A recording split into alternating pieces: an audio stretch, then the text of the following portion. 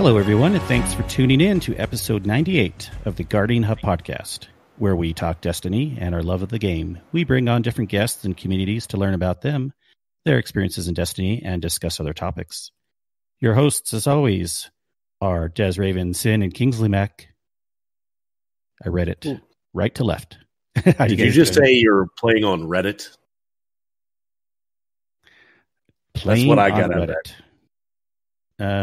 I don't know. Moving on. How are you doing, Tez? I think Sin needs to turn up his hearing aid. Basically, I am getting old. And with work kicking my rear end, it feels like I'm getting older by the day. Right. I mean, that's the story every week, Sin. Anything new to report there, or they're still kicking your butt? That's still kicking my butt. Not making enough money, working too many hours. One day. Aren't we all? I am keeping my eye out, though. So maybe if I can have a career change sometime soon, I might be more engaged and less tired. I mean, if you need any tips with IT stuff, I can. I don't know what I was going to go with that. Would you say tips, tricks, and guides? Yeah, sure. Don't do it. You'll have people mad at you when their computers don't work, just like you have people mad at you now when they don't have the deal that they want with their car. Well, they'll get over it with that part. Yeah. With the car, you still can just buy it blame the anyway. bank. Basically. Yeah, Hey, the bank will give me this deal. Here. Not gonna lie, I do that with bad credit people. Be like, well, this is all the bank will approve. Sorry. I mean, their options are limited, so you do what you got to do, right? Yeah, and they actually end up, even bad credit customers end up getting a pretty good deal because you have to meet the bank requirements. And it ends up being so bloody awful for the dealership. You just make it just to have a deal in the books. That's fair. That makes sense. I think a lot of times people just want to be done, right? They're like, I got a deal. Okay, we're moving on. Like, listen, man, I don't want to be here. You don't want me here. Can we just make this happen so I can go? Yeah. You and the captain can make it happen. But anyways, we have this voice. We should probably introduce guest this evening. Our guest, Kingsley Mac. You want me to introduce him? Go for it. I think you should need to start with singer-songwriter. Singer-songwriter and writer on DestinyNewsNet.hub. Sorry, Destiny. What? Hub. Wait a minute. So you got me confused with Hub on the net. So with a different hub. Did you just say DestinyNewsNet.hub? Okay, here's the thing. I know it's DestinyNewsHub.net, but here's the thing. I don't know if you've listened to some of our previous episodes, but people who have, we always joke about we're the best hub on the net, and we were saying maybe we should have like a .hub domain and kind of get everyone to combine together. So that's kind of, I don't know, kind of where my mind was going. But no, I'm very sorry. DestinyNewsNet.com. With that being said, you should probably just say who the guest is. Yes. And our guest this evening is Scott Free, and he's one of the writers there. Glad to have you here. Sorry for the shenanigans we're having. I mean, I appreciate that intro. It was kind of like building pressure and building some kind of it's building like my hype is just skyrocketing from the top. I appreciate that. There is hype, and you know what? So you can just be chill and not worry about any pressure being on you, because the pressure is on me for being a pleb saying that weird. Yeah, we're the screw-ups around here. Yep. I blame it on Kingsley. He's supposed to be the maestro here. The maestro. Conductor. Maestro. Or I can just call you Felicia for messing up. Yeah, no, that works.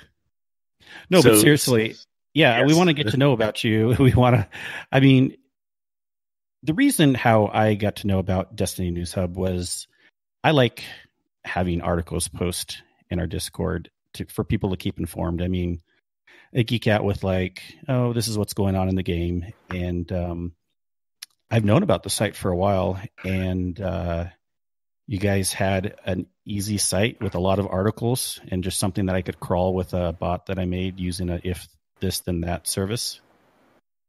And then from there, just kind of the editor and some of the people started contacting me and saying, hey, let's team up. We can be a podcast. We team up with you guys. And then I have your guys' articles post on our Discord. But it's a pretty cool thing. I guess I want to definitely get to know more about you. But since we're on the topic, how did you get to writing with them?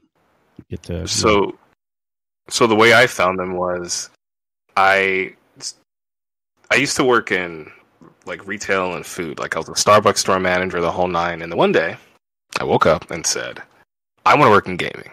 And I've always liked to write. So I just started writing anywhere. I started my own blog for a while and I shut it down recently. But I've always been enamored with the Destiny. I've been obsessed with the game since it came out. And I was just looking to write literally anywhere. So I looked up all the Destiny sites that I could. And then one day I think I was on Reddit and someone had like put a list of all these different sites and Destiny News Hub came up. And I was like, oh, I've never heard of that one. Let me just go take a look. And I started looking through their articles and I started reading the guides and reading things. And I was like, oh, this site is legit. I should definitely try to write for them. So I contacted who I needed to contact and sent over my resume of things that I had written in the past, including some Destiny guides and raid guides and things of that nature. And now I'm here. Oh, that's awesome. So you just kind of hit them up and yeah, that's the way to do it, right? Just say you need someone to write and just go for it. I've heard that from other people too. Yeah, like a lot of people get stuck with the whole, maybe I'm not ready, maybe I'm not qualified, but it's really not up to you to decide if you're qualified or not. You really just need to send out the applications and communicate with people and leave it up to them. After you've sold yourself and sent over your info, it's really not up to you. So just... It's like they say in like basketball, right? Every shot you don't take is a shot you miss. Exactly. Just go for it. That's how I met my wife. I was very, I just went for it. And usually I'm a pretty shy person, but I just asked her out and showed interest. And that's what, earlier in my life, I guess. Yeah. So I would have. What are you saying? The people that just say, oh, should I ask someone out or should I, like you said here, like if someone's like, oh, should I turn in, should I send them something? Will they, turn it down? But it doesn't matter. Just go for it. Definitely a good lesson there. Just do it. The worst they can say is no. Exactly. In most situations. Unless you're breaking a law, and then the worst that can happen is you get sent to jail. But, Truth. How many times did I have to ask you, Cindy, to join me on the podcast before you said yes? Once. See, I thought you were going to say more. I felt like at first you were like, let me think about it. But no. Maybe I'm remembering that wrong. Yeah, I don't know what you're talking about. He probably thought about asking you a whole bunch of times and never did, and then finally just pulled the trigger. Exactly. Either that or Sin was playing coy. Either way. One or the other. Yeah. Well, you have an article that came out during Beyond Light called Destiny 2 Charged with Light Guide, and very informative looking through this. And what kind of... what came to your mind why you came up with that article? So I've always been one of those people that's really been in the RPGs. I've played everything from Pokemon to Mass Effect to the Final Fantasy games, Chrono Cross, Chrono Trigger, anything like that, I'll play it. And what I liked about Destiny... Right. Seeds. Animology, right? Culture. And one thing I liked about this game is that when they took away a lot of our power from our weapons and they nerfed it, a lot of people were upset. But then they gave us this weird charge with light mechanic, and they didn't explain it, which is typical Bungie, so I wasn't upset about it. And when I looked at it, I realized that all the power that they took from our weapons, they just put on our armor with these different builds, and how you can not need to have Rampage Kill Clip or Feeding Frenzy multi-kill clip on your weapons, because you can just have like an ever-existing damage buff with like high energy fire. Or you can utilize Warmind cells to make everything in the map explode if you're in PvE. And the more I started looking into it, and the more I started talking to people, because I'm also a moderator on a Destiny 2 Facebook group, I started seeing more and more questions, and people just don't understand and just weren't familiar with what Charge with Light does for you, even for PvP. So one day on a whim, I just wrote 1,100 words on what it is and how to use it. And I try to make it as simple to understand. I tried to break down different types of mods that you can use, what their costs, their benefits, and I even used, as an example, Ace of Spades, because just like you mentioned before with if this, then that, that's all Charged with Light is. If you do this, then this happens, and that's it. And I used the exotic perk on Ace of Spades in order to get that to be understood, because we have Firefly, right? So with Ace of Spades, when you get a precision kill, you get that fast reload, you get Outlaw with Firefly. But you also get Memento Mori rounds. And I was explaining that you get 1 kill with Ace of Spades, and you reload the proc Memento Mori. But once you have Memento Mori, you gain bonus damage bullets.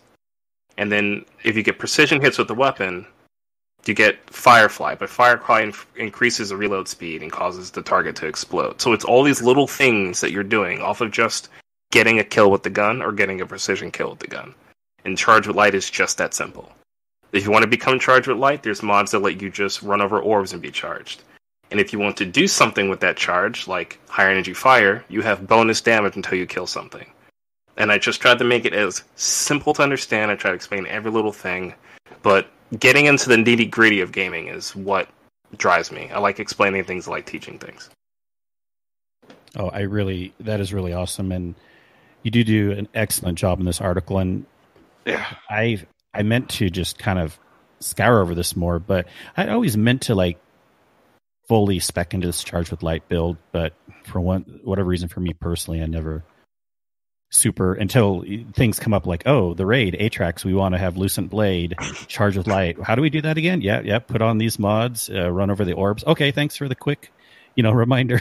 But it would just be good if we could remember. Well, me personally, I'm sure a lot of y'all remember this, but just kind of keep these in mind, because I'm sure I'm missing out on a lot. I can give 2 tips right now. There's 2 mods I think everyone should have on every armor set. So you don't have to have elements matching all the way through from head to toe, but you should have at least 2. You should have 2 arc pieces on your armor, and the reason for that is when you want to have Powerful Friends, which is another one of those Charged with Light mods. Because regardless of the Charged with Light mechanic, it says if you have another arc mod slotted, you get plus 20 mobility. And Radiant Light is another one of those mods, but again, regardless of Charged with Light, because you don't need it, you get another arc. You get plus 20 strength if you also have an arc mod slotted into your armor. And Powerful Friends and Radiant Light offset each other, so they each count as an arc mod and satisfy the mod. So you can get plus 20 mobility and plus 20 strength just by socketing 2 mods in your armor. This is awesome. And of course, I'm like taking notes, but everyone listening to the podcast, make note of that. Follow these instructions. Like I said, I like this guy. Those are 2 mods I definitely try and wiggle in for things. But I can definitely tell, like I said, you have some experience explaining yourself, should I say? Just from the simple fact that you even break down, like, the color of, like, the things within the Charged with Light mods and what they do, or what they represent, rather. Like your whole green mod, yellow mod, white mod explanations. Like, even breaking that down is just, it's like a super helpful thing for people to pinpoint and notice. Yeah. I was so nervous when I wrote this. I was like, I hope this isn't like too wordy, and I hope I don't lose people, and I hope it's like something that they can understand simply and be able to walk away from this and be like, all right, I can kind of look at these mods and figure out what I want from now on. And exactly. Now, I kind of like wordy, so I don't know if that's good or bad from a perspective, but like I said, I can appreciate like the attention to detail to get people to understand things. Much appreciated. Yeah, so anything, this is an excellent article, anything you can mention that you're working on coming forward in the future? Yeah, so before the season started, I was like everyone else that tries to make content for Destiny, and I was just looking for anything I could to get ahead.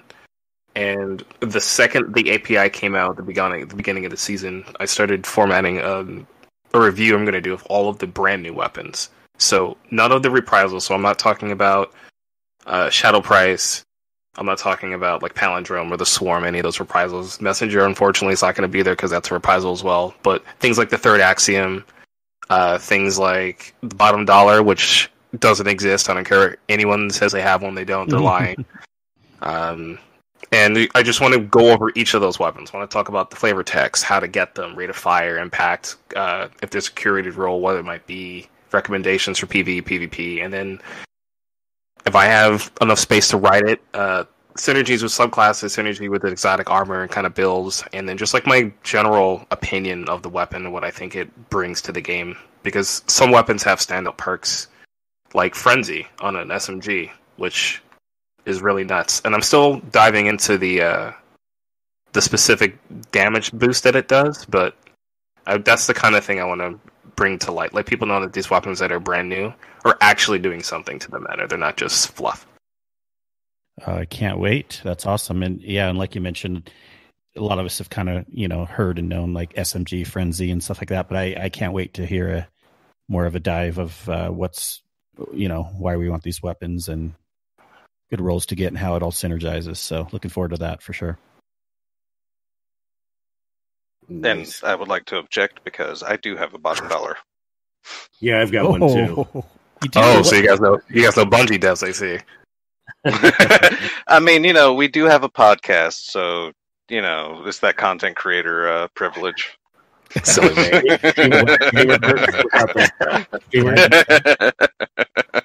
All right, so what's that other mod called that you pair with friends of family friends mod? Friends and Powerful Friends. It's called the other one is called Radiant Light.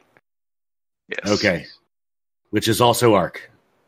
Yes. Right. So what Powerful Friends says is when you become charged with light, nearby allies can also become charged with light if they're not already. But that's irrelevant. So like the plus 20 you get anyway. You don't even need any of that charge with light stuff to be working. And then for Radiant Light, just in case you guys want to know, casting your super causes your nearby allies to become charged with light. So both of them play off each other pretty well. Yeah. Okay. Yeah. All right. So I'm looking through them now, and I'll be making a build soon. Also, any warlocks? Any warlock mains in here? Or that's me, Kingsley. Okay, because there's a warlock helmet that I think a lot of warlocks look at and think it's trash or just not worth it, but I think they sleep on it for no reason, and it's Eye of Another World. So, Eye of Another World, it says that it just gives you increased ability regen, and it highlights targets, but what it actually gives you is plus 30 recovery, plus 30 discipline, and plus 30 strength. Jesus. So you could have triple 100s just by having things in the 70s. And if you push any of those cooldowns past the 100, you still get increased cooldown. So you can have like technically 130 recovery, and your rift will come back even faster than it was at 100. The helmet's broken. Well, luckily we're not super big podcast, so hopefully Bungie I know. Hear this, but if they ever touch it, I'll cry. But I appreciate the suggestion. Yeah, of course. Next 12, we suddenly got a tip that this is working a little too well. Working as intended. So read patch notes. We have removed Eye of Another World. We're listening, Guardian Hub. Right? Oh man, it's possible. I've seen GMG respond to some people that aren't super big. I was like, oh, that's kind of cool, but who knows? But all right, this is awesome. Just having like all these notes as I go along and having you on the podcast. Boy, if you ever have any tips, just feel free and write them in our Discord too. Any broken builds, let us know. Anyone else. Sure, I will. I mean, I'll do the best I can to like remind you guys of something that's helpful. You're our new best friend. I love you too. Well, what else have you done in the Destiny community? I heard you've been on podcasts before. Yeah, I'm good friends with Bushman Bob of the Destiny Addicts podcast, and I've been on there, I think 4 or 5 times now. I was just on there recently, I think a few months ago. We were talking about the extended season, what it was like before Beyond Light dropped, and it was just just a little bit of catching up because I haven't seen them in a long time. That's awesome. I feel bad. I love those guys. I met Bushman Bob way back in D1. I used to run some strikes with him even before he started his podcast, and I feel so bad. I've been so behind on that one. So that one is definitely getting bumped up now, sir, since you've letting us know you've been on recently. Yeah, of course. And shout out to Bushman and Gibbo. What's going on, guys? Now, do you have a new favorite C word after all that? It was always my favorite C word, but I use it with reckless abandon now. I know Gibbo does. Oh man, he used to be on there, right? He says that all the way from Japan. I'm just like, man, come on. We're here in the States. They might hear you. Well, Gibbo, I will eventually see you next Tuesday. Yeah, man. Don't get him started. He might hurt you. He's ready to go. I don't think he listens to much other stuff, honestly. You're probably right. But he's officially called out now. I've also done some commentary for Destiny 2 esports. Back they used to do like different tournaments and high level PvP, and I've done some commentary, and I did a trailer. I did the audio for one of their tournaments one time. They had like a big prize pool tournament that they were running, and then they needed someone to do the trailer for it. So I was like, yeah, I mean, you guys can. I'll go talk over some stuff. 4A Studios is the one that did it. So if you check out 4A Studios on Twitter, you can check out the trailer. It was like from a year or two ago, but it was cool. It was fun. Nice. And then I've also done some Beyond Light guides for Games Radar. I've written some stuff for them. Just like Aspect of Darkness quests. I did a few other things for them. That was interesting too, because they reached out to me the first time I wrote for them, but that was that's what cemented to me that I could actually write, is that when they asked me to do some stuff for them. So I wrote I'm writing a Deepstone Crypt guide for them because they have one up, but I told them I would write another one just to have a different set, because I wanted to write it after the challenges came out. But yeah, I've tried to be all across the Destiny community as much as possible. That's pretty cool. Ever gone into any streaming or anything like that? I'm an affiliate on Twitch, but I haven't streamed since COVID started. Just because where I live in New Jersey, it's high bandwidth area, and it's just not conducive for streaming right now. But I am working on a YouTube channel, lore based, not like Bife and not like Mylan Games. It's going to be more like a documentary series where I go over. Okay, so those of you who remember Mass Effect, there was a codex, and you got to learn basically everything about the entire world of Mass Effect, from planets to races to weaponry to all of that. And I want to do something like that for Destiny. So talking about the military hierarchy that's in the Cabal, talking about the same thing that's in the Elixir or the Fallen, going over the different races, the different factions in the tower, and just doing small little maybe 5-minute documentary videos on each little topic and going from there. So I don't know when the first video is going to come out. I've written a bunch of scripts, and I've done that thing where you write and then you just don't do anything with it. But eventually, before next season, something will come out. It does sound interesting. I picture it now, you sitting at a chair talking about it, and then you flash over to these little snippets of, I don't know, Cabal and Elixir, and I don't know. Maybe I have a weird way of it's playing out in my head. No, it's what you're saying is kind of what my issue is. So the reason why I've been fighting with when I'm going to do it is because I kind of have an idea of the kind of shots I want to do for the intro for each episode that I've written so far, and I have to figure out a way to just get an easy camera mode in this game, and then I'm just going to start recording and do it. But yeah, that's kind of what I wanted to do. I wanted to start with a strong intro about something like a little tidbit or something explaining what I'm going to be talking about in the video, and then kind of cut to it while I'm talking and do little panning shots, even using Crucible maps, because a lot of them have lore behind them too, like Twilight Gap and all the rest, Bannerfall even. So If you guys have ideas, please shoot them my way, and I'll try to work them into the videos and shout you out in the end and all that stuff. Oh, you heard that, Sin? Dez is our resident lore guy, though. Yep. Oh, Yeah, sweet. Yeah, I work with.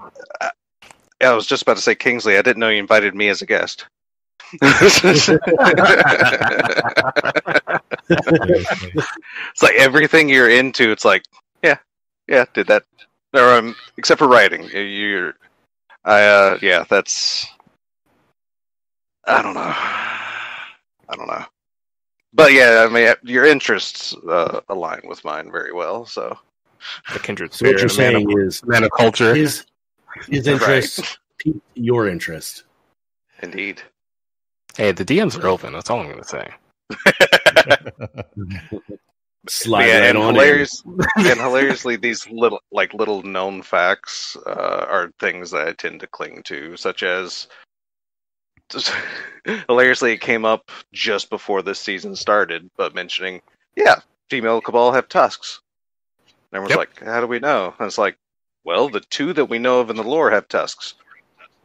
And then all of a sudden, Caitl's like, I'm actually also, on a side note, I'm super stoked I got the pronunciation right before the season. Yeah, I wasn't sure if it was Kaido or Kato, and I was so nervous. I was like, I don't want to say it, jinx myself. But yeah, and like I said, that came up, and season comes out, and surprise, tusks.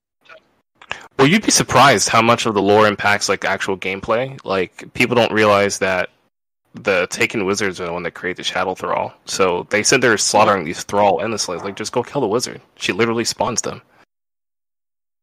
And even if you're fighting like the Hive in a strike or something, watch the way the AI is programmed. If you kill the wizards first, or you kill the knights and the wizards, the rest of them don't really do much. They aren't as aggressive. The only thing that'll still be kind of tunnel visioned at you is an ogre. No, yeah, That's it's about blind rage. Yeah, but the wizards and the knights are the ones that control the battlefield. So you literally kill them first, and everything else is garbage. Yeah. Well, the Hawkmoon mission, you have to do that, obviously, yeah. Mm-hmm. Yeah. I mean, good lord, and speaking of reprised weapons, is one reason I want Shadow Price again. People always ask me, it's like, what's the big deal about it? Some people misremember, oh, it was an amazing gun. No, it was about garbage even in D1. The most interesting thing about Shadow Price is the fact that it was Toland's first gun. Or maybe not first, but his first, like, noteworthy gun. Mm-hmm. And that's the only reason I want one. I don't care if it's a crappy roll. I'm probably not going to use it either way. I mean, it even says it in the flavor text. It says the precision auto rifle left behind by Toland is shattered. It also asks so little, and it offers so much. Mm-hmm. Of course, back in D1, that wasn't as major of a thing.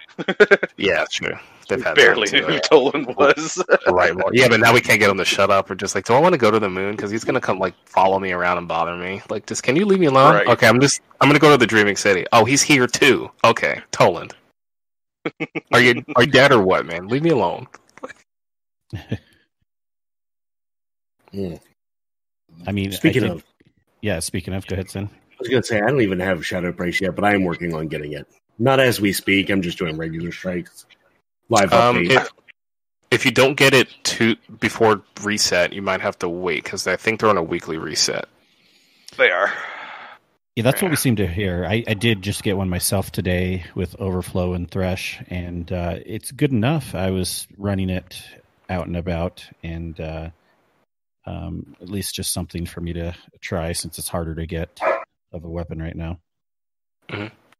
But I was happy to get one this week, just so I can kind of say you got it. I don't know why. I mean, it's not like I would be that upset if I didn't or whatever. But are you sure? It's because you're a Destiny player, and we have these like little mental checkboxes. We just feel like, I need to make sure I get one of like insert weapon here, and it's like, cool, I have it now. I don't have to even think about what if I don't get it, because now I have one. Sweet. Yeah, and speaking of that exact topic, and I definitely have a lot of questions for you, but I also, anyone who knows me, I hate Crucible PvP, and I've hopped in trials more this weekend than ever before, and I have 4 copies of Messenger now. That's because he jumped off the map a lot. Don't let him fool you. Well, just the third time for that last one. I did 2 full runs. I got to 1 through turning in tokens, and then that 4th one I got with you guys, and we jumped off the map a few times, but just on my 3rd character because I was short on time. Yeah, but it's fun to have these weapons that are somewhat appealing, at least to very appealing, and have ways that the whole community seems to be getting excited again to be running for these, no matter if they're in the raid, they're in trials, they're in the nightfall, they're random rare drop and gambit. You know what I mean? Like just these things that we're just grinding for again. Dude, we're farming gambit. Like, what year is it that we're farming gambit? I'm going for the gilded title. Not gonna lie. I am too, just because, like, why not? I'm already sitting in the playlist looking for bottom dollars. I might as well just, like, do all the stuff they're asking me to do. Exactly. I hate you, Bungie. Isn't it extra infamy next week anyway? Yeah, it's like, yeah. What are you doing? You're trying to make... of course I'm going to play Gambit next week now. It's like sold. Yeah. Well, Destiny, what got you into the game? When did you start playing? I'm a pre-alpha player, but I didn't play as much, so I wasn't really enamored with everything. I've always played Halo games, but when I heard about the pre-alpha, I played on my roommate's PlayStation and just like kind of watched and stuff, and I was like, oh, that's Destiny, that's kind of cool. And then I got a PlayStation for my birthday like the same year the game came out, because I was upgrading anyway, and I hit the ground running. So shortly after launch to like now, I've just been hardcore about this game. What about the rest of you? When did you all start? Des?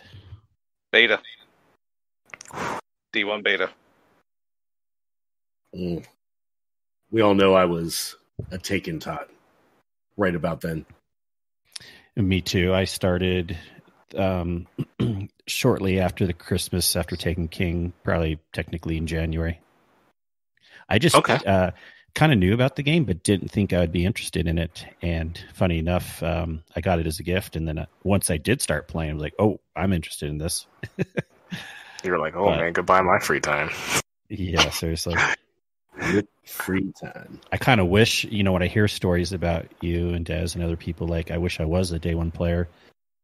A lot of people are like, no, you don't. The quality of life or whatever. But here's the thing. I don't know. I still would have, knowing how much I'm into Destiny, I still kind of wish I was there. I think if you were playing for that long, you would have ended up in one of two camps. You would have ended up in a camp where you're kind of all right with whatever Bungie does, because the things you love about the game they can't actually ruin unless they just stop telling fun stories. Or you're you only play the things that you enjoy, right? And then when you're not having fun, you just stop for a little bit. Or you'd end up like those other veterans. And there's nothing wrong with these people either, it's just how humans are, but they're like jaded curmudgeons. And they hate everything that Bungie does, and it's because they feel personally attacked by whatever decisions that they make. Which, again, it's not their fault, The game goes in a direction you don't like, it's fine. But I think that's why people tell you don't want to have been around that long. Because, quality of life changes, but there's also that little bit of resentment that some of us have that I don't think you want, because it would make you super toxic if you had that personality. Oh, I get it. And I've seen that a lot. I don't know. Personally, my prime reason for saying that always draws back to the engrams and how they originally worked. And then finding out the math later, and the fact that it was actually more likely to get an exotic from a legendary engram than a legendary. That was bad. How many? And that's basically. No, go ahead. Oh no, you go ahead. I ramble. Oh, I do too. That's what I was just going to ask you. How many exotic engrams did you have that turned into blues? Oh, no, many. No, that's why there was one gun that has survived in my vault in D1 to this day, and I haven't touched D1 since D2. But It has survived into my D1 vault to this day. Its original incarnation, regardless of whether getting a new one or not. Zombie Apocalypse has been in my vault because that's a legendary I got out of a legendary engram. It was my first one. So it's like, this is special to me. It was an absolutely garbage roll too, but it was my first one. It was the first one. And I had not the heart throughout the years to actually dismantle it. So it is still sitting in my D1 vault, the original one. That's awesome. Wow. That is definitely interesting. Speaking of quality of life things, I mean, when I came into the game, it was shortly before that April update. And I remember after taking King, and I remember trying to do infusion and like doing research. I'm like, how does this work? And people were saying like it's some weird, like you're not going to get the full amount. And I forget if there was some calculation or whatever. And then the April update comes out and the 1-to-1 infusion. I'm like, oh, this is better now. Yeah, the good old days of using an infusion calculator app. Oh God! Why did you remind me of that garbage? Because I came in right before it changed. Oh my God! What an awful time to play this game. You had to sit there and just be like, "Wait a minute, am I 5 or 6 above the armor piece? Because I don't want it to lose it." And people like argue. You're getting ready to raid, and people like arguing over like how much you're gonna get if you infuse, and I'll do just wait because you're gonna do it. Not good. Oh my God. Oh, but those super lucky times where you can get like 1 point more than you should. You feel like you hit the lottery. You're just like, oh, I did the math wrong, but it worked out. It worked out. Oh, that's awesome and cringy and everything, all the above. So tell us about if you had a main, what your main character is. I mean, a lot of people do. Do you have a main character? Is it Warlock also? Yeah. Because you mentioned that? Yeah, I'm a Warlock main. Awesome. 100%. I do play all of them, but Warlock is the one I do everything on first, and I make sure that my Warlock is set up, got all the stuff I want and need, and then I go to the Peasants, which are my Titan and my Hunter. And Titan, your second then? My Titan's the second, yeah. My Hunter's neglected because I'm like, there's 5 million Hunters jumping around rolling on the floor. So like, why do I need to play another one of those capering rolling on the floor? Like, it's okay. So close. You're so close. You're so close to the chosen one. It's been nice having you. No, I'm kidding. If it makes you feel any better, the one of the admins in the clan that I'm in, and one of my better friends, Crazy A, hey Tim, he's a Hunter main. To the point where when we have new people join and they're hunters, I just let him go do his thing and hunter at them, and they can talk about being fabulous or whatever it is hunters do. Did you say fabulous? Frabulous. Frabulous. I forgot what cloak that was on. I was on a cloak in D1. We never really focused on it that much. I mean, we're like that.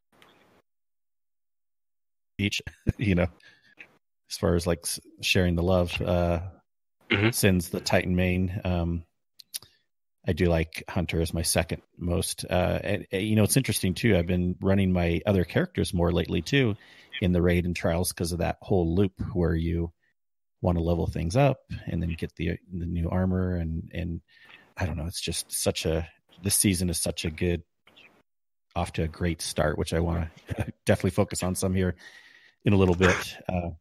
What else do you like to do in the game the most? Like what type of activities, PvE, PvP, etc.? If it's not a raid, then PvP. Okay. I love to raid, but I'd be lying if I said I spent more than most of my time in the Crucible. I'm just in there all the time. I'm actually working on a build so I can get in there right now.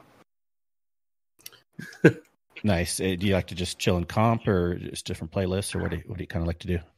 I play a little bit of everything. Like, yeah, I mean, like most people that play the Crucible, I just want to play with other people, so I'll just turn off my brain AFK and control for a while. But I have to pick up Unbroken this season, so I'm just been doing solo comp. I think I got to like 33 and change on a couple playthroughs, so I'm probably hit it sometime like Wednesday or Thursday if I keep playing. But I just really like Control because it just reminds me of just Halo, and everybody used to run around playing Control and doing that. And other than that, I play Trial sometimes, but I'm not one of those Trial stands because we all know the mode is kind of right now. But when I saw Igneous Hammer and I saw the Messenger and I saw that armor, I was like, oh, Bungie, you did it. Back to Trials I go. So I hopped on for a card this weekend. Yeah. What about you guys? Is it like a mix, or some people like one thing more than the other? Or? Well, let's talk about raids real quick. I mean, I love raiding, of course. What would be some of your favorite D2 raids? You don't have to rank them all. Some standouts for you. Okay. I think Last Wish, OG Leviathan, and Deepstone Crypt. I don't know what it is about those raids, especially Leviathan. They just hit different. There's something about Leviathan. I think it's because everyone can kind of just communicate, and it's like a lot of rotations, and there's a lot of movement in the raid. And it's not like the D1 raids where it's like, all right, I got Relic, all the rest of you just can stand over. We're not even going to hit the Oracles. You can kind of just cleanse in one spot. Everyone's there, and it's not like one of those we're saving the world kind of raids. It's just Callus being chill and just testing us, and you find out that he's basically just sicking Doombots after us all the time. And I think just like the environment and the atmosphere of that raid's pretty cool. Last Wish, I love the lore around the Dreaming City. I love Ahamkar. I mean, the name of my clan is Remnants on the Ahamkar, so I think that's great. And then Deepstone Crypt is probably one of the most visually stunning raids that I've played on a console game, like, ever. Mm-hmm. And I don't care how many times I hear Deepstone Lullabies, I just love the song. So I think that's why those three stand out for me. Yeah, for sure. Raiding is quite an experience in Destiny, and for those that have never experienced it, I feel sad. Do it. Join up. And Deepstone is a great raid. It's a great teaching raid. Exactly. Yeah, that's a good way to put it. Mm-hmm. People who have been scared to raid before have had bad experiences in other raids tend to really appreciate Deepstone when they run through it. Yeah, Deepstone was... Sorry, I'm checking for how many clears I have, but Deepstone was the first raid that actually compelled me to want to go get a seal for it. I was like, oh, they made a really solid raid. I kind of want to show off that I've done it a bunch. Yeah, I agree. I'm curious, how many you have? Yeah, let's 40. Nice. And then I think we took a few weeks off, so yeah. Raids. And then as for fastest time, 30 minutes and 6 seconds. That's the fastest that I've done. Nice. That's really good. Nice. You're a step above me. I'm at 37 and about 40 for my quickest. That's 40 for super short. 56 clears. Oh, wow. I gotta step it up. Kingsley, I'm going to need you to slow down a little bit. Whatever. There's other people. If you look at the list, way higher than me. It doesn't surprise me, considering potentially the first place I met Kingsley was King's Fall. As you would. I mean, to answer the question, raiding is by far the number one thing I like to do in the game. And I don't PvP much. That's okay. I know a lot of people don't like that much. But it's a good question for Sin and Des, too. I mean, I'm sure we've talked about it over the time, but what are your guys' favorite things to do in the game? Maybe especially if it's changed or if not. The game. It's such a vague question if you like it all. Des, there you go. The game. Yeah, like, legitimately, I will jump into everything. I am one of the few people that absolutely adores Gambit. I will run Gambit just to chill. It's like my new strikes now. I would run Trials, but I don't know enough people that would like to run Trials, so... But you did run it the other day. Yeah, but that's different. That was for bounties, and if for nothing else, you can find people usually around and about to run Trials for bounties. Yeah, true. But I did run it, and I did things. I mean, don't sell yourself short. Even just getting in to do bounties is more than what most people are willing to do because they have this stigma against trials. I think it's like hyper sweat lords, which it kind of is, but I mean, it's also just like trying to do an LFG raid. It's people that just want to get in there and get it done. So, but yeah, I don't. That and as people to listen know, I have a different mentality on Crucible. I have been noted as being an extremely quote-unquote chill dude in PvP. There's not a lot to get mad at. And I usually think that mentality to with you being in the game, you might have heard of. I mean, you might have been around like Crucible Playbook, the subreddit. Yeah. Oh, rip. I mean, yeah, but back when Keen Koala translated like the art of war into like video game PvP mentality, really like struck a chord with me, and I've just kind of taken that mentality to heart like a lot. I'm always trying to like find ways I can kind of mentally improve and stuff, and I don't know. And I've gained the mentality. It's like, oh, this is the strongest thing in the game. Let's see if I can use it. Like, try and put myself on a fairly equal footing, at least. So yeah, I think that's smart. I don't do that, but I think that's smart. I mean, usually, like Last Word. I mean, all through D1, it was like one of the best guns in the game, especially for close quarters combat. I sucked with it. I was awful. I never could get, like, no, I couldn't do it. No. It's like I loved the gun. I loved its looks. Like, before Destiny came out, I saw a picture of it, and I'm like, I want that gun. And luckily, it was one of the first exotics I got, and then it's like, oh, but I'm awful with it. But yeah, then they made it a lot easier to work with now, but anyone that, took the time to mess with the gun, they have a crazy shot with it, so they're a problem.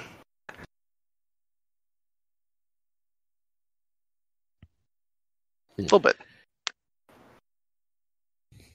What tickles your fancy, Sin, in the game?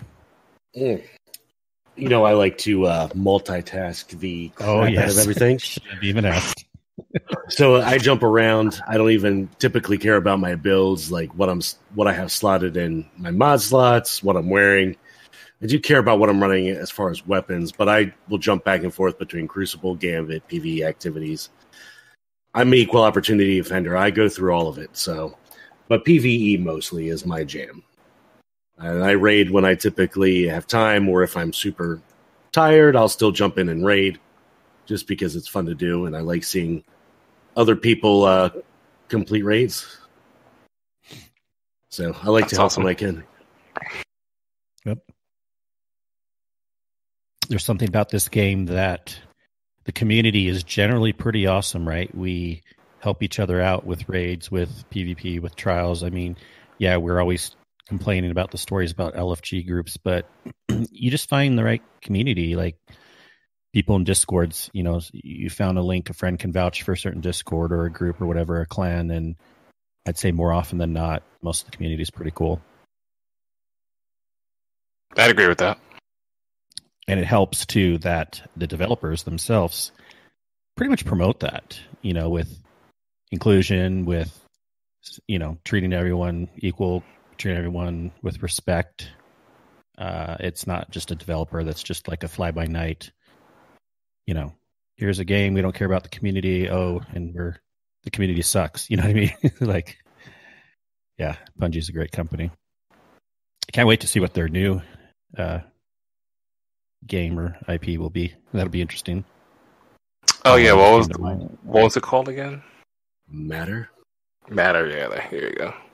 Thank you. I'm excited too. I hope it's just another chance for them to tell cool stories, because that's all I care about. If they keep telling cool stories, I'll play whatever it is. Yeah, I think that's the truth. They got a lot of cool stories as it is. Good gameplay, good stories.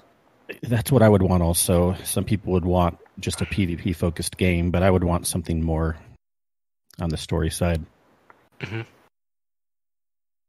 I feel like you have to these days.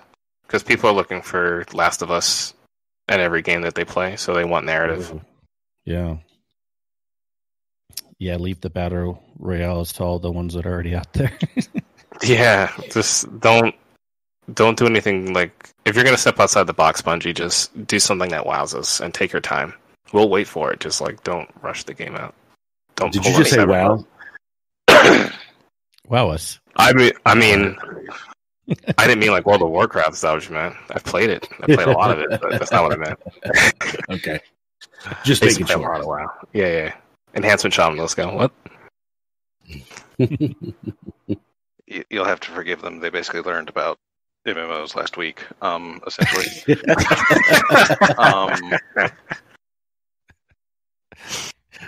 Yes, Sensei, please teach us more. I can talk about MMOs. You just don't want me to talk about MMOs. Trust me, nobody wants that. This will be RNG cast style length. Right? 6 hour podcast later. Hey, we had one of those. We could. I'd rather not. I'll do it. If we do, we need to start like at 2 o'clock in the afternoon, just in case. Oh God. So it sounds like you play Destiny a lot. What would you consider yourself? And it's always funny titles and stuff, but kind of like more a moderate hardcore player, something like that. I'll answer that question with the amount of hours I've wasted on Destiny. How about that one? There you go. And then you and all the listeners at home can decide for yourselves what to call me. I'm pulling up the site now so I can just find out how much I want to embarrass myself. Well, you already have the title as friend, so we'll hopefully no one else wants to call you anything else weird, but yeah, I don't know what else I'm gonna get called, but friend seems to work for me right now. Almost as if they knew I was gonna do this to myself. Time wasted on Destiny is unloading. Yeah, I would consider myself more of a hardcore player, but I also think that hardcore and casual has nothing to do with your time investment. Oh, for sure. Mentality. Yeah. It's 100% like your approach, your mentality. Like, I've got Dim open right now. I'm in my vault, looking at armor and deleting things that I don't think are optimal. So, like, I'm a hardcore nerd for this game, but I have a disgusting amount of time in this game, and I was gonna. Yeah, I've always held to that similar belief myself. I mean, whether I've had time to be able to sink into it, I mean, I've run a weapon spreadsheet, so I have no right to call myself a pure casual, regardless of time spent. Because, I mean, I know too much about this game. I got really excited when I heard weapon spreadsheet. Yes. I was like, No, all right, back in the day, see, back in the day, I had a YouTube idea, which still exists on YouTube and is incredibly awful to go and look it up, but, I had this idea it was just before House of Wolves came out, actually, and House of Wolves let us, upgrade practically everything in our vaults. So I had this idea, and I started that's when I started looking at the stats of the guns and everything, and using Destiny Tracker and the Planet Destiny database and crap like that, just to date those resources. Yeah, back in the day they used to actually have stuff to look in the API, yeah, light.gg before light.gg, yeah. But no, and I came out with this idea. It's well, why not just do this series thing of the guns with the better stats? What's going to perform better? What's going to feel better? And all this, that, and the other. And I did an extraordinarily dry reading of just that, and it's a bunch of weapons and it's a bunch of stat numbers, and it's really dry. It's awful. It's cringy. But it led to me building a spreadsheet of where weapons dropped, what their base stats were, min-max capabilities, crap like that. And yeah, then I joined DERP.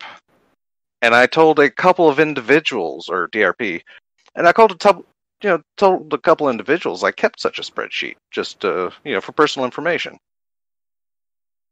And which was Holden Court and Burning Wing. All of a sudden, Mr. McBack was like, "Well, why don't you put one out so people can read it?" I'm like, "Oh, yeah, I could do that, I guess."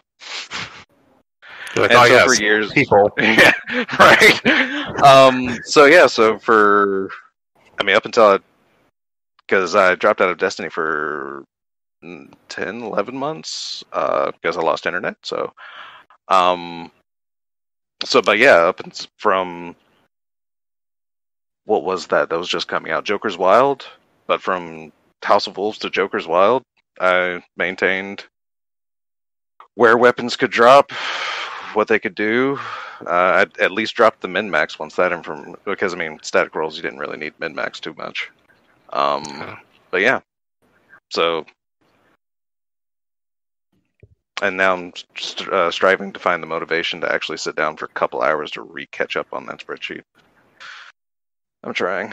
Yeah, I was going to say, I'm not trying to push you if you're too busy, but I'm sure people would want to see it. Yeah, it's definitely something I still occasionally will bring my docs back up and start working on it again, but I know I'm gonna have to sit down for it takes a couple of hours to really look up this gun, compare my stats, make sure my stats are still accurate, fill in any blanks or any new information I may have missed out on. Yeah. So we'll have it done Sure. Exclusive. But yeah, that's my only strive. Is just that, and it's the start of a new season. So, and I've been raiding a lot beforehand. So the game has been taking priority over my information about the game. But yeah, well, we all know that works. Yeah, right. We podcast. We're like, wait, we can't play right. Well, Sin's still playing, but we can't play right now because we're podcasting. I can't prove it. I will admit, I'm still farming for a shadow price. I'm literally in my vault and I'm running out of glimmer. I'm freaking out. See, I don't know what's different about me. I just cannot multitask well with that. If I was trying to even just look at my vault, I would be 2,000% even worse on the podcast. I would have called it Destiny Guardian News.net pod. It's even though I messed up at the beginning, it would have been right. I was going to say, we kind of did that, so you might as well play. Okay, I'll start playing then. Yes, and I'll correct it by saying DestinyNewsHub.com, correct a million times, but no, this is awesome. Well, let's and again, any other questions, getting to know you, we'll bring up as we go along, but I'm excited. We need to talk about the new season is upon us. I feel like it's been a couple weeks. It's been an excellent week, right? It has. New season. Awesome. I don't even know if we have to start anywhere particularly. We can just jump in, thoughts, how do you feel first thought? That? Oh yeah, go ahead, Des. I was about to say, first thought, female Cabal have tusks. Thought over. He brought it back. Yes. And Des, I do have a question on that. Oh God. Because the lore, it's just been in the lore is the obvious thing. Anything else you want to tell us about that? Because, people like me that didn't have the time or desire to read up on it. You said there was 2 that we've known about. What do we know about female Cabal? There are 2, and they're both closely related to Callus. The other one, his general, I can never remember her name, but she has a similar name to Sibu Arath. In fact, she has the Arath part in her name. Remember her name. Right. Yeah. But it's super long and weird because, she's a Cabal. But that was basically Callus's, if I'm remembering right, she was Callus's general. Mm-hmm. The commander-in-chief, there we go, of the military forces. And hilariously, Callus tried to raise his daughter Cadel to be separate from the normal warmongering ways of the Cabal. But she took to this other figure a little too well and ended up pretty much being raised like your typical warmongering Cabal. Which is why she teamed up with Gaul, that one scion that I still can't remember the name of, which is super sad and traitorous because Callus told this scion that he was thinking of freeing the scions from Cabal rule. And that's why that's why the scion teamed up with Gaul, because she's like, nope, that can't happen. So his daughter, his general, everyone put him on the Leviathan and shipped him out into space. And that's what we knew. Yep. Well, he also didn't really leave to begin with that often to begin with. Yeah. He was on his ship and he wouldn't, there was no diplomacy. It was join the Cabal or I'll just eat your planet. Right. It's like, become my shadow. Or else. He was basically Thanos, essentially. Yeah, the choice is theirs, right? Yeah, you could die. It's always a choice.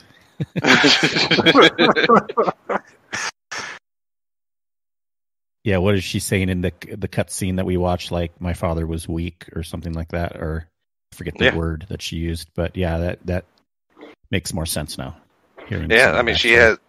There's no love lost there. Because that entire counts. He was hilariously, I guess, also to superimpose the Roman imagery that the Cabal evoke. Callus was kind of the Julius Caesar. His entire council turned against him. Instead, they just didn't stab him.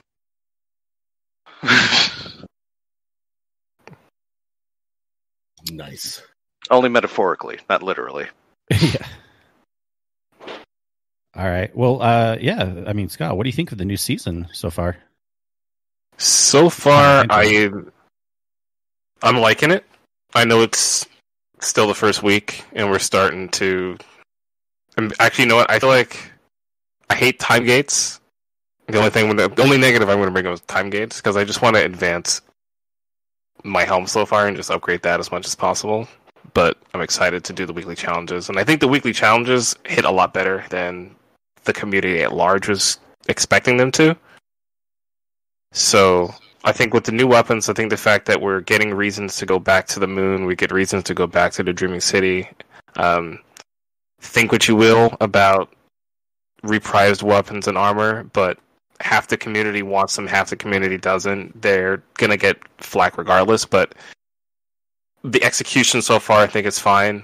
Obviously, there's a lot of bugs, but there's also a lot of bug reports. There's a lot of quality of life changes that they didn't tell us about. Even the quest screen upgrade, I think that was awesome. I feel like questing in this game was a lot harder than it needed to be because the UI was just completely cluttered and it didn't seem like it had a tender loving care. And now it actually looks like something you can tell someone, why didn't you read the quest screen? Because it tells you everything and even shows you what you're going to get. But by and large, I think that this season, at least to me, is an indicator that moving forward, Bungie's going to be moving with a lot more care and precision. I don't think it's a lot of the excuses I think that they've given us in the past. Some I think were okay, some were they probably needed to say less, but I think from this season forward, we're going to see a lot better from them. So I'm happy. Yeah. And definitely one point, there's so much we can say, but yeah, the seasonal weekly challenges. We had been talking in the podcast about being cautiously excited about that, and boy, they do pique my interest, and I got them all done, and I can't wait to see what comes out next week.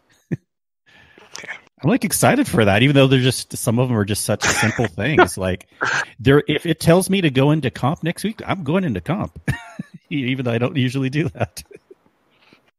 So that's been an A+++ thing for me. Sin, Des, first thoughts. What have you liked about the new season, or impressions in general? I mean, I definitely like the layout of the bounties, the new weekly bounties, and the way that you can go back and do them and not feel like you missed out and you can grind them. I think that's a plus for me. Really, that's, I would say, one of the main things, probably the big thing. I'm still going to be far behind just with the way my work schedule is, but at least I have a chance to catch up as the weeks progress and not have to be behind. And I kind of related to the augment quests where you had to do them once on a specific week. That kind of threw me off a little bit. Yeah. And I got the mini sparrow emote. Nice. It's for sale for Bright Dust. There's been some good emotes too. I bought the flashlight one. Yeah, Bungie's coming for my wallet this season. They need to relax. I know. I was thinking about putting the money in for these ornaments and for all these guns. There's so many. I broke. I spent money. Did you all get the ship? Money? The ship from the Wrathborns. That's still not for me. No, I didn't run any of my harbingers this week either. Yeah, I got to run them still. I got it the first week of the new season. Took me until the new season to get it, but I finally got it. That's awesome. And of course, I put a black memory shader on it because it's one of the bests.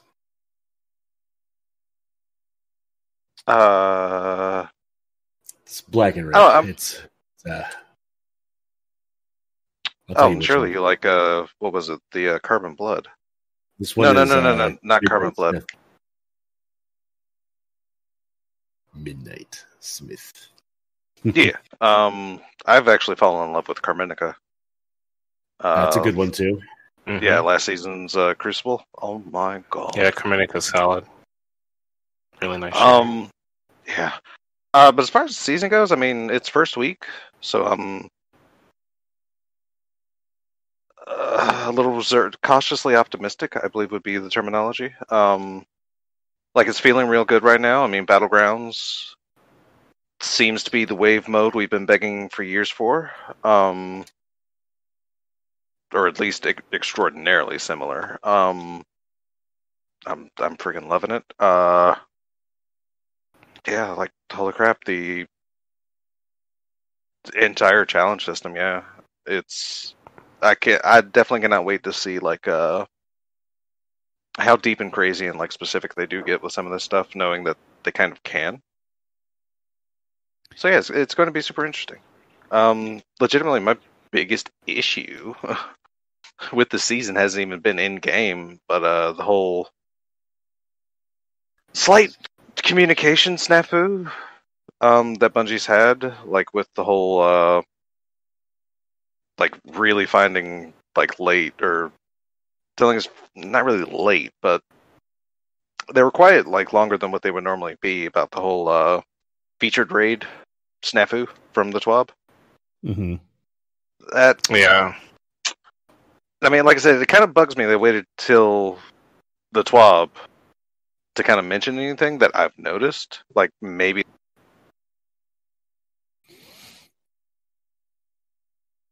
No, DMG said something on Twitter earlier that week, but either way, they waited until now to say something. Yeah. Des, are you there? You might have cut out. Try maybe leaving and coming back. But yeah, I think we got what he was saying. And also, of course, what do you think about the communication snafu of an earlier posting saying we were going to be getting more Cosmodrome, and then, oh, no, we're not anymore. Okay, no plague lands for you. You're back, Des. I think we heard what you said, though. Yeah, and yeah, we kind of agree on that. My friend Mitch wasn't too excited about he was less than pleased with the idea of the plague lands not being flushed out because we're running Devil's Lair, farming stuff, and he's just like, it's right here. There's no reason why they shouldn't just do it. And I guess certainly reading their strike. Yeah, and I think reading their decision to focus on new content, I think, is great. I just felt like for people that mattered, like that specific content mattered, I think they could have said something sooner. And I think that's just one thing that Bungie's always, to me, struggled with, which is forthright communication, being proactive about things. Yeah. Yeah, I mean, I definitely always give them a pass, like, well, not always, but like, yeah, not giving us information, sure, but like, I can't think of too many recent examples though when they said they were going to do something and then now they're not. They changed their mind. That's but it's not even that.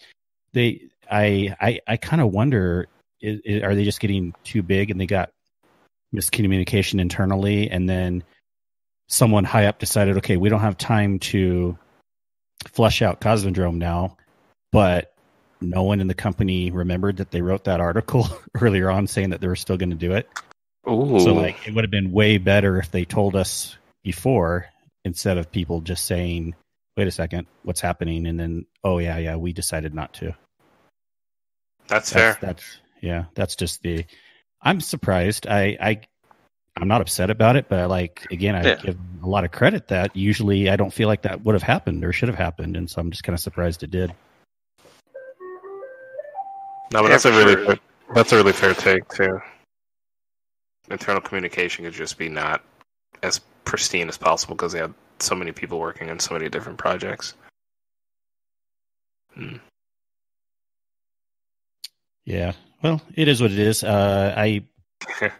It's fine. I'm a little sad that more Cosmodrome isn't coming back because I would have appreciated that. But if they had to pick one over the other, I guess fine. Put more resources and new stuff.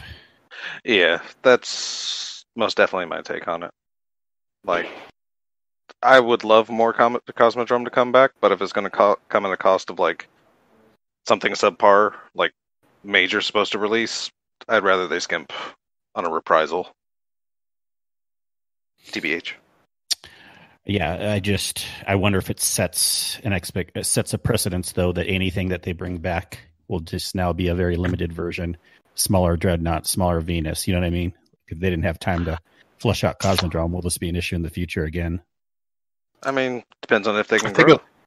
I think as long as they're forthright with the fact that they're gonna when they bring back a space, I think they need to be clear about the capacity in which it's going to return. And because I feel like the community would be like, all right, we're not going to get like full Cosmodrome. You sure? Then they're like, no, we're not. Stop it. Okay, sure. But we asked you, and you guys said you're not going to do it. No problem. But if they tell us that we're going to get something back in totality, and then they don't do it, that's when it becomes like a come on, Bungie. Yeah, we're trying for you here. You gotta communicate a little better than that. Mm-hmm. Yeah, but hey, it's the Devil's Lair back as a Nightfall is freaking fun. Oh, so good! So happy. Yeah.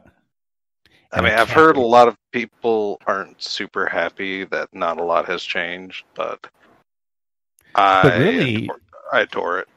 But really, things have changed. I mean, more than you might think. Someone was talking about it. I think it's more than even just the brigs that they added. Wasn't there other things I'm trying to remember now? Well, of course, at the end, you can't hide in. There's not as many places in the end arena, so that's changed a little bit. I mean, can we talk about the enemy density? Yeah, and enemy density. Did we have all the small servitors protecting? No.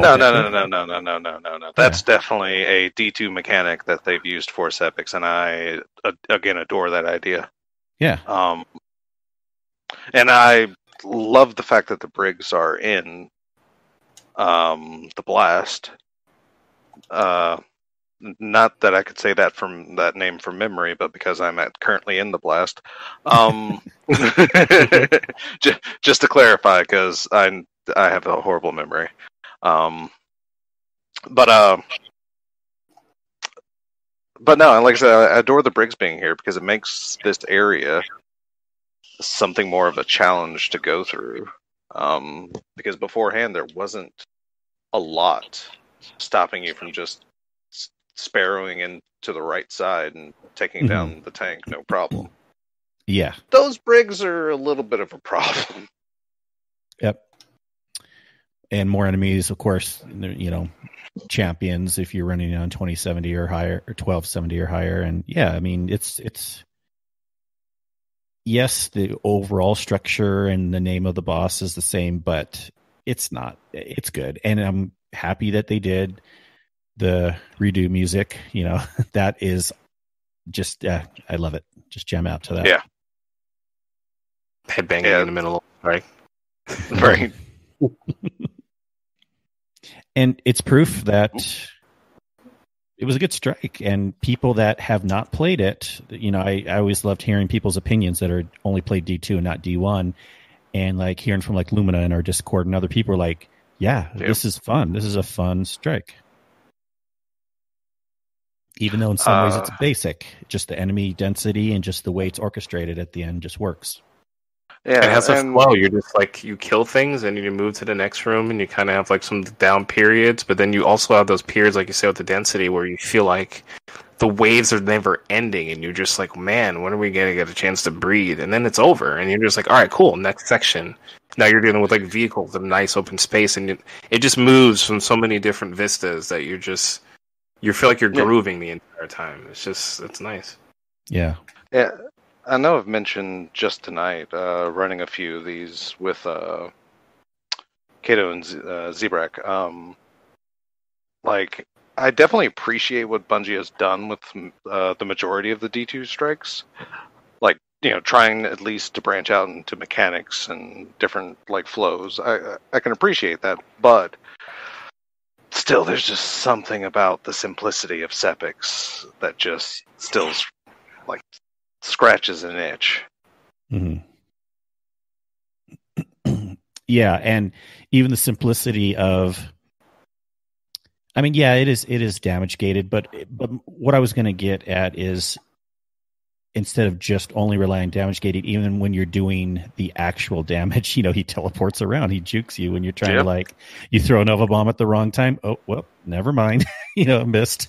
So that's great. You just got to be on top of it all. And I love hearing people's reactions that aren't used to Sepix. Like going to launch a rocket, and there goes sailing, and it's just, dang it! It's like, yep, that's why you wait on Sepix. He's a mover. There's also the cool thing about the time gate in that, and also like the time gate that's in the Battlegrounds, is that it's not like, what's the name of that strike? I have to look it up because my brain. It's the Fickrel strike. The Hollowed Lair. Yeah. So it's not like Hollowed Lair where there's like legitimately like a whole phase and a time that you can't do anything. Like the time gate for damage on Sepix and in the Battlegrounds is just based on how quickly you can either kill the servitors or kill the incendiaries that show up. And yeah. That's the kind of time gate I think is better for this game, because no one, with all the Charged with Light and crazy mods and weapons that we're stockpiling, no one wants to be able to just stand around and kind of look at each other because the boss says, no, you can't kill me yet. But if there's like an engaging way to like, hey, I'm getting low as a boss, I'm going to run and hide and go get my general, and you kind of have to deal with them. Fine, I'll go kill them really fast because I'm still kind of shooting at stuff in the end of the day. But then I'm coming for you, and I think that is a better way to get things across to the player base. So Bungie, if you're listening ever and you're doing time gates, make it something interactive that doesn't immediately elongate things just to make it longer. Just make it so that we can choose how quickly we want to get through things. Mm-hmm. Yep. Oh, yeah, good stuff. I've been having fun. Yeah, myself, Battlegrounds does seem like a pretty cool activity. I love the amount of movement that there is in it. I'm excited to see what the other two will be like and if they will have harder or heroic versions. But all in all, I say it's a pretty good thing. And when I was first playing this week, maybe like 2 days in or so, I could say like, okay, yeah. And we don't know everything that's coming during the season, but on the initial impressions, yeah, maybe the activities could get stale pretty quickly. But I quickly had a change of thought once I started playing with the war table more and the Umbral decoding system and just all the weapons that we have of just ideal roles. You know, like most all of these new weapons are pretty sought after, and there's some pretty cool roles that we want. And then I was thinking, you know, we're at a point now where we can have something that we're always going for. I'm sure if you just play the game like crazy, maybe you'll still be done in a few weeks for everything that's available. But I think most of us, we're going to be continuing to run trials week after week, or continuing to run the nightfalls because we haven't got, or Gambit, or you know what I mean? And we're just going after these things. And some people may not like that, but to me, it's something that I have a reason to come week after week, do the weekly challenges, run these strikes and activities that I don't want to grind it just for power level. I want to grind it now because I'm actually knowing I might get a weapon that I like. So I think it's a plus for me. That's fair. I mean, good lord, I've already ran apparently like 26 nightfalls. Oh. Yeah, that's I hear that intense. Drop rate is pretty. I've heard some other people too. I know Versten's run a lot. I think I only had to end up running about 6. I got pretty lucky. I only realized that because I had the Triumph pop up like 2 nightfalls ago. So yeah. Oh, I had a question for you guys. What's everyone's opinion on Salvage or Salvo so far? I don't have it yet. I'm actually working on getting it now. I just need the points. I'm 100% of the bottom portion, but I need to get, like, I guess, grenade kills. So that's what I've been working on. Oh, that's grenade cool. Or grenade launcher kills. Yes. Oh yeah, I'm stacking it.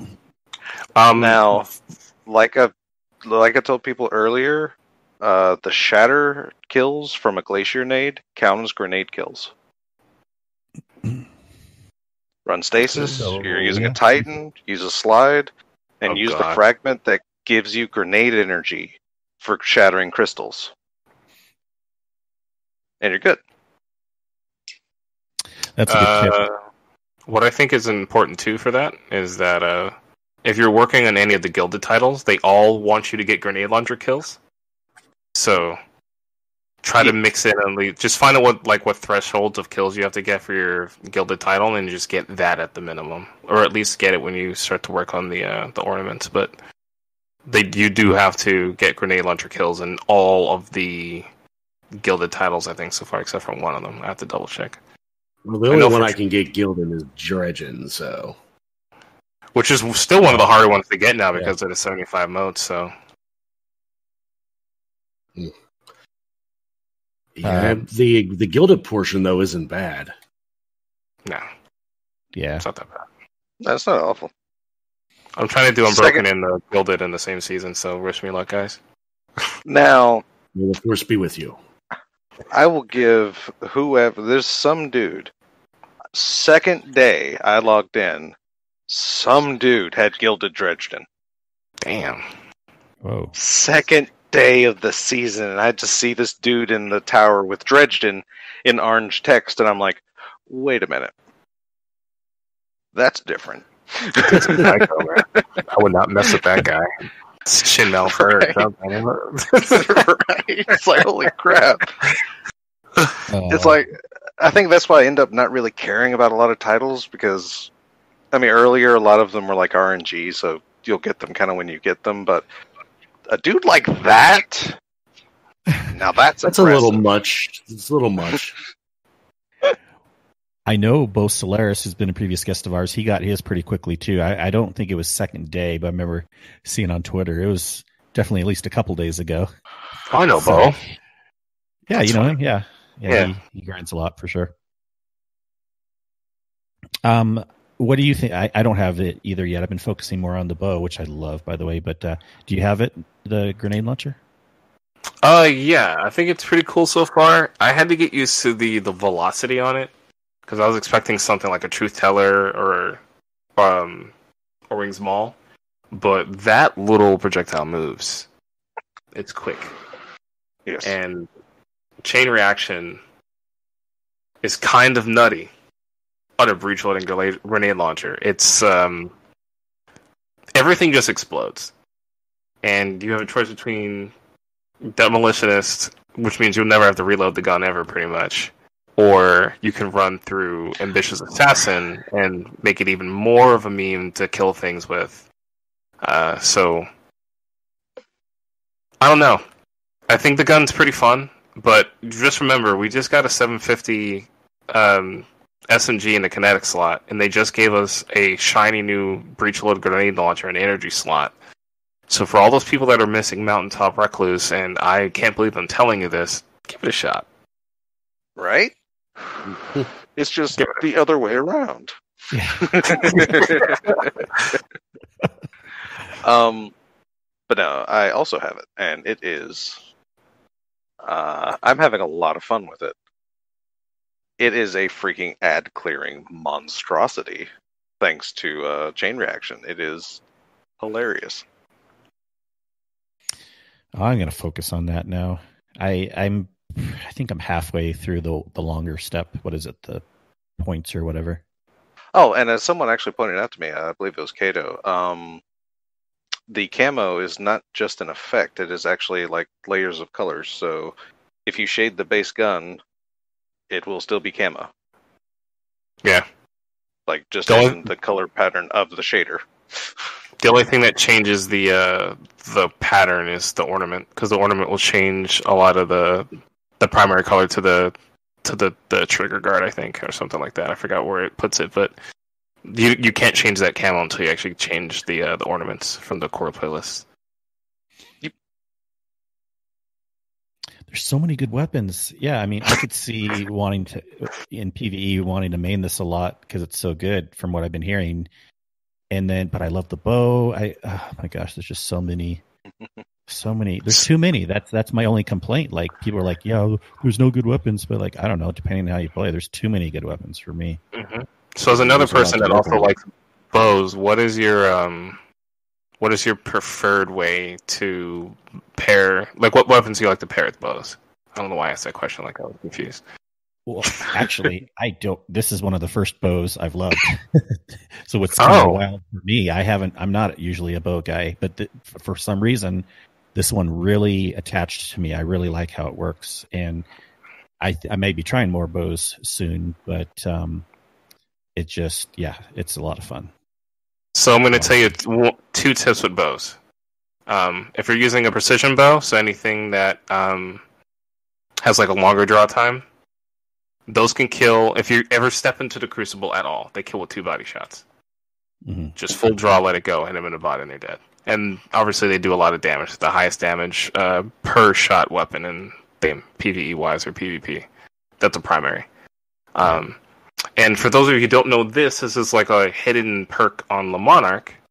It gives you plus 20 mobility. So it acts like that's basically it's a lightweight weapon that also makes you just physically like walk faster too.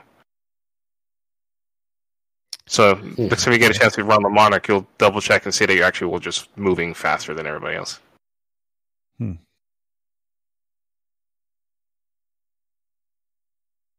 I should know this. Does Telesto still do that? I know it did in D1. I think it does. Right? Yeah. Didn't it have like Battle Runner built in or something like that? It's hard to say, like the archetype benefits of exotics because we don't get to see their. It's like a sunshot. I believe it's technically a lightweight weapon. It's still lightweight, yeah. You still got the lightweight bonus from it. Yeah. Yeah, in D1, I would use Telesto down in the thrallway, for Crota. For the Abyss? Yeah, that's crazy. Yeah, for the Abyss, yeah. Throwaway, you know what I mean? But yeah, I feel like in D2, I don't know that it has that feature, but I just came to mind because of what you were mentioning about Le Monarch. Yeah, hidden perks and interactions in the game is one of my favorite things to try to find. So anytime I hear about a weapon that does something that it doesn't state, I'm ecstatic. I can't wait. Tell me more. Yeah. Go on. I was actually shocked to find out Outbreak still has its hidden perk from D1 of persistence. It still has persistence? Yeah, like as you fire it, it grows more accurate. That's why it's like... Yeah, because the gun turns into a laser beam. Yep. But I saw, happened to see one of those videos, it's like, hidden perks on exotics, and they mentioned Outbreak. It's like he says, like, tell me more. And sure enough, they were just shooting at a wall, but yeah, that cone just kept getting narrower and narrower. It's like, nice. That's so cool. And it's a shame. Oh, speaking of weapons, speaking of the season, Skyburner's Oath I'm working on the catalyst right now because of the battlegrounds, but I remember that gun not having damage drop off. That has 0 damage drop off. Yeah. Because of the explosives, I believe, but for sure hipfire doesn't. I'm for sure that one. The hipfire projectiles that just hit clean the same damage no matter where you fire it, which is nuts. Mm-hmm. Yeah, we use Skyburner Eater sometimes. I remember, of course, I do have. I say my memory is awful, but when it comes to certain things, it's immaculate. But yeah, I remember when Bungie mentioned reworking Skyburners to that. They compared it to basically a grenade launcher, I believe. Oh, that's awesome. Yeah, I think every exotic should have some kind of like hidden something, like the armor piercing rounds that are on Thorn. Right. I don't know. Yeah. Cool. Any other thoughts about this season? I'm trying to look at the TWAB to see if there's anything super important we need to talk about, but I think we kind of went over that. So, we don't have to get into it. But did you guys hear about the Tex mechanical weapon? Like, did you hear details about it? I think I haven't looked it up yet. I haven't looked it up. It's not like I'm against hearing details, but also I've been doing so many things. I haven't really cared to look it up either. Someone gave me like a name or something, and I forget what it even was. So I kind of just already. If you have a spoiler channel here, I can put the picture in. Yes, because like the official art is up somewhere. Someone grabbed it on Twitter. Feel free. Someone might have done that. I'm scrolling back now, but we have so much. It wouldn't be bad to do it. No, I don't think I see that. It might have been a different Discord. Yeah, so feel free. Yeah, I'll grab it right now. But yeah, I mean, that's supposed to be a full exotic quest, right? From what we're understanding. Yeah, and they actually teased it in the trailer for the season. Yeah, the Tex mechanical looking skull. Yeah. Nice. Which is one of the times I definitely realize I'm way too much of a nerd about this game when I can see something like that and go, "Hey, that's Tex Mechanica." I think all of our like the people that pay attention from D1 especially looked at that and go, "Oh." And we were all just like, "Is that first curse coming back? Really?" Exactly. I was just about to say that. That's right. A lot of people were saying that. The old school people are like, "First curse." I know that was my thought. Hope you had and dream. You had me at go. Awesome. I know this is the spoilers channel, but I'll still put the spoiler tag on it because some people might misclick or something. Awesome. I'll consider it. If they do, shame on them. I mean, I agree. Shaming their members. I spoiler tagged the name of the weapon and the image. There you go. Oh my god! Yeah, I know. It's a lever action. That's right. I did hear about this. Oh god, yes, that's going to be amazing. I can't wait. I love perks. Yeah. I love the flair that they put on Tex mechanical weapons, like the whole gun flip and everything. The freaking whip crack on Chaperone, like all of that crap. I just love the extra details. So you can take this with a grain of salt, but this is an excerpt from a tweet of the person that leaked it. But the intrinsic perk and what the catalyst does are listed there. And obviously it's subject to change, grain of salt kind of stuff, but I don't know what it is, but lately, all the people that have been leaking Destiny stuff have been on point. So I'm excited. I don't know. That sounds a little too samey. Yeah, I agree, but I feel like they'd have to balance the lack of range that thing has. I hope it's not that, and I hope it's something a little different, but I think about Ashe from Overwatch, and her gun functions similarly, and so does the 30-30 repeater in Apex, so hopefully they do something a little different. Yeah, I mean, like I said, then we kind of have that, sort of. I mean... Yeah, the little one. Yeah, which, I mean, it's different enough to still potentially be valid, but also at the same time, I'm definitely hoping for something a little different. Yeah. Hey, real quick, for those that are just listening and not sure, please feel free and join our Discord and look in the Destiny Spoilers channel. Yeah, if you're into that. If not, just stay confused and be blissfully ignorant. Yes, while the rest of us nerd over things that haven't happened yet. That's a problem.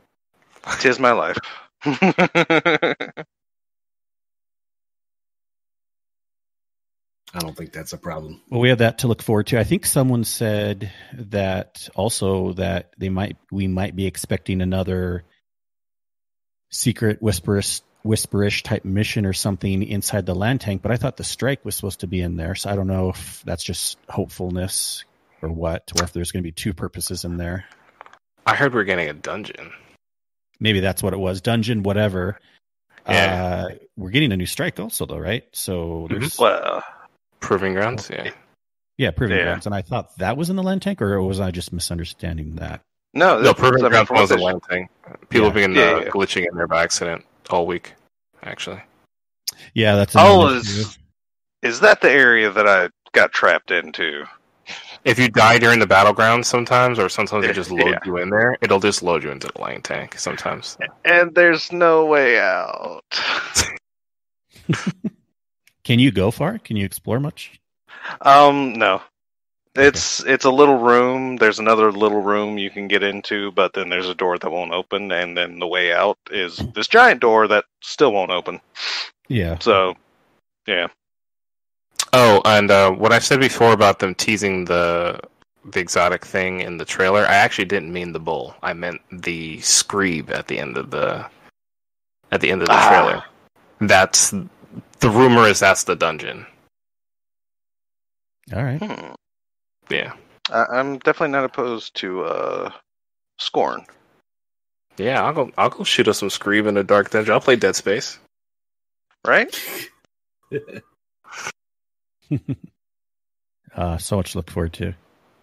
I mean, anything that features the lesser featured people. Like poor Scorn. They haven't really had a time to shine since Forsaken. Well, I was thinking about that the other day, that that enemy type, now what's their general, the Fallen, but not the Fallen, you know what I mean? The Scorn. Lixie? Oh, no, Scorn. Oh. Yeah, not just Screeb. Scorn. Yeah, sorry. Yeah. Already. That we haven't, and I guess it was kind of, they were just Tangled Shore, blah, blah, blah. But was that just resources that they're not going to add upon anymore? Or so maybe we can see that some more going forward.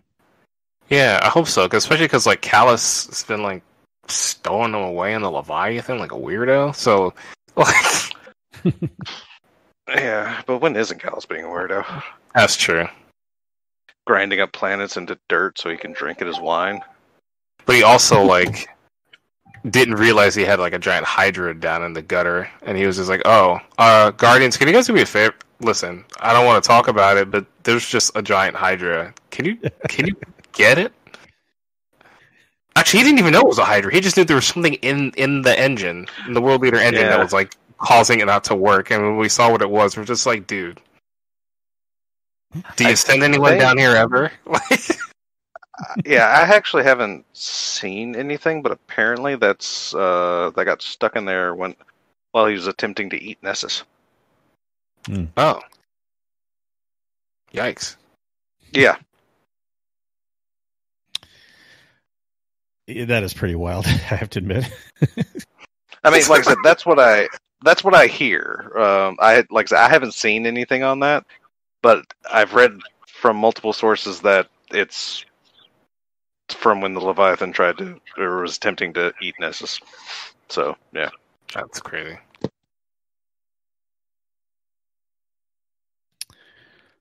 Awesome. Well, what's the main systems you play on right now? Just PS5? PS5, and whenever I upgrade my PC sometime next year, I'll be on there. Cross play will come probably before then. Yeah, it should actually launch with Witch Queen. Yeah, that's what I'm expecting also. Where are you guys all playing it? I am PS4. Ooh. The one and only. These scrubs say PC, but well, we have all three. We're all over the place, but probably PS4 the most. And then I was just asking, yeah, I mean, we need to group up sometime and feel free and post things in our Discord, or if you ever have needs from your groups, feel free and shoot our Discord requests, because we are not shy to LFG requests in our Discord. Awesome, yeah. The clan I run, we're very similar. Like, everyone's pretty chill. I try to make it so that everyone just feels comfortable coming and going as they please, because it's a game, it's a hobby. But I mean, there's one person we tease for LOGing all the time, but that's because it's just like what we do with this one person is tease them over everything they do. But the more the merrier. If they want to raid and they have friends that have never done it, or somebody wants to run trials, like my friend Lady Phantom, we ran her through trials this weekend. She was talking for weeks about how bad she is at Crucible, and we did one card and went flawless. Oh, nice. So it sounds like we need to play with you then.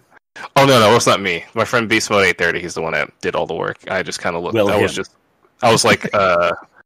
was really good at being a distraction and getting radar pings and getting people to focus on me. And he flanks with Arbalest and just dumpsters everyone. But we're very big on opening up to whoever's friends of whoever. So I'm looking forward to us all just getting some games and raids together soon. Nice. Yeah, for sure. Any other things on your mind, or things you wanted to bring up before we start slowly bringing this to a close this evening? No, I think we covered everything that was on my mind. Awesome. Well, and we'll want to get all the ways for people to contact you, but we always like to have a bonus question at the end. Sure. We didn't tell you ahead of time. Oh, man. Okay. It's so controversial. What's your favorite dessert? Favorite dessert? Okay. I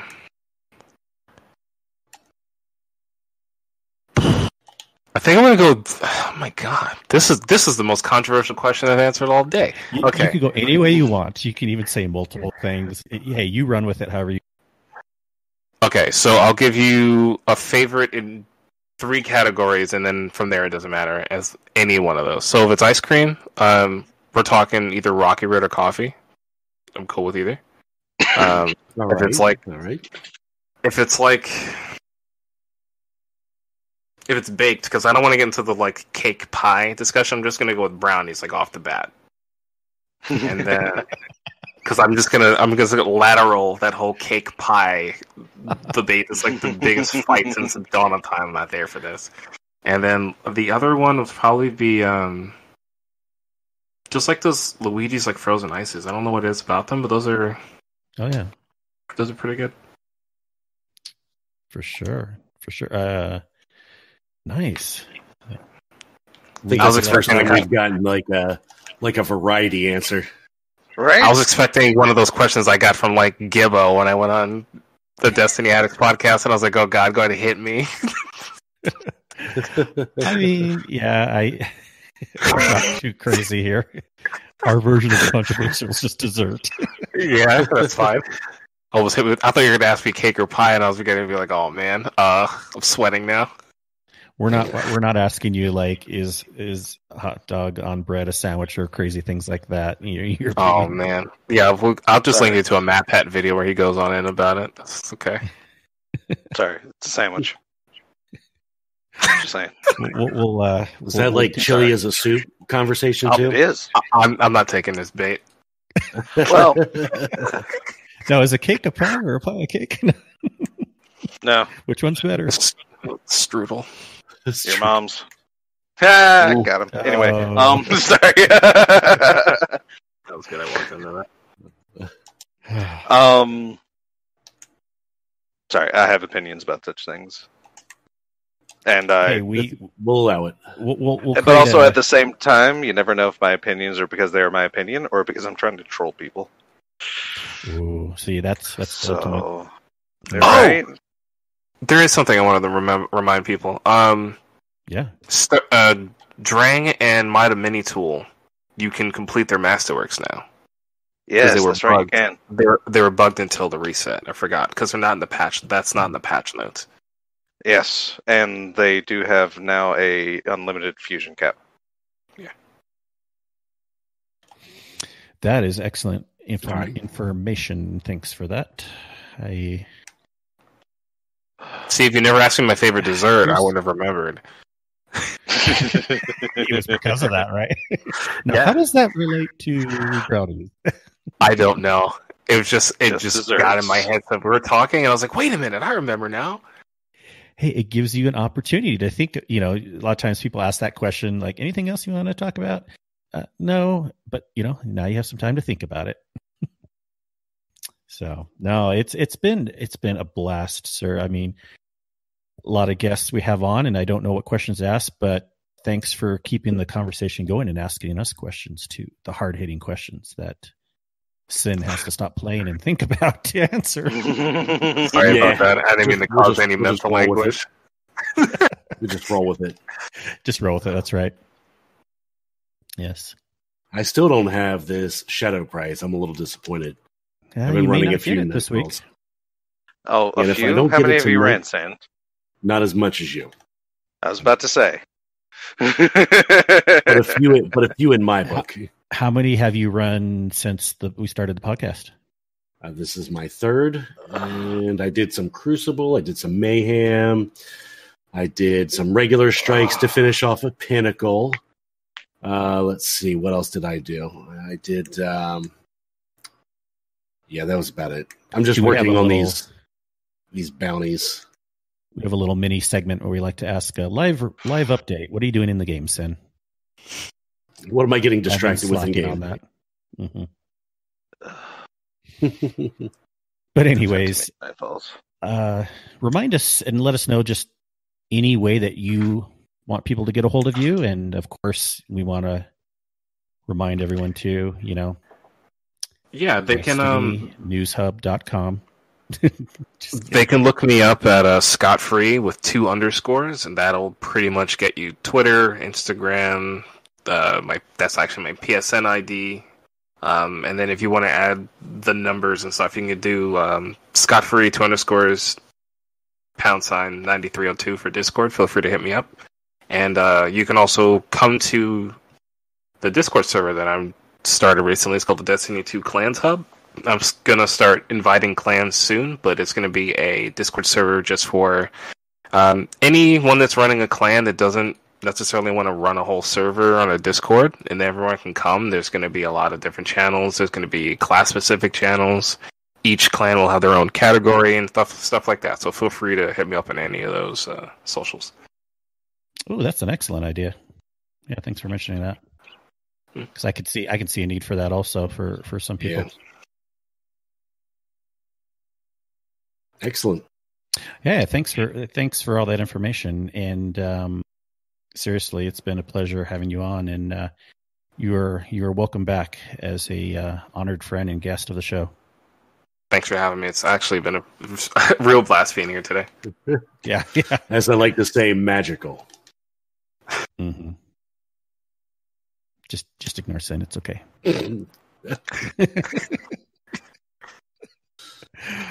All right. Well, I guess it's been fun, but I guess we must go.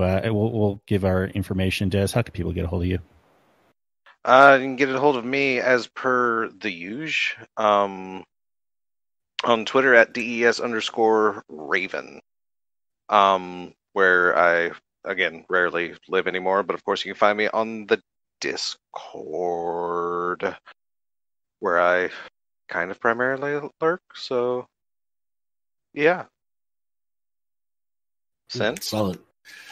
You can find me, twitch.tv/SynMedia. Sin is CYN, and over on Twitter at Sin_Media. Kingsley, take us to Sepix Prime. Yes, you can find me as Kingsley Mac on all the places. I stream on Twitch just occasionally, mostly while I'm writing. Except on Twitter, my tag is actually MC Kingsley. Also, everyone, please continue to check out DestinyNewsHub.com. Remember, we have their articles auto-post into our Destiny News channel. Feel free to click on those links and read the articles because they are pretty amazing.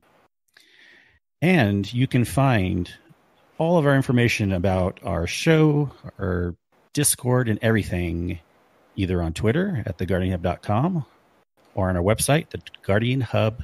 Oh, sorry, Twitter is just the Guardian Hub, and our website is theguardianhub.com. The best hub on the net.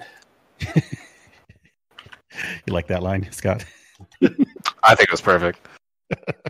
I had to hear your reaction because we always joke like we've teamed up with Destiny News Hub and we're the Guardian Hub, and there's other hubs on the net, but we just happen to be the best. We just happen to be the best hub on the net. Of course. No offense to Destiny News Hub.